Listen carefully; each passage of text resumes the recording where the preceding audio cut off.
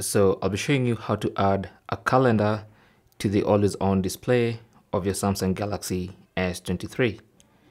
So what you need to do is unlock your phone, then go to settings. On the main settings page, scroll down and tap on lock screen. And then under lock screen, go to always on display.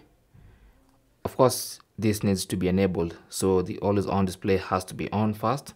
And then go to clock style, tap on that, and you should see different clock styles here. Tap on this tile with the 3 dots, and then choose the option with the calendar, and you can actually see a preview of what that's going to look like. And then of course you can also change some of the colors. And then when you're done, just tap on done.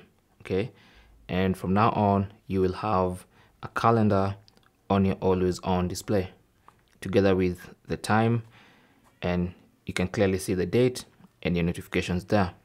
And that is basically how to add a calendar to the always on display of your Galaxy S23.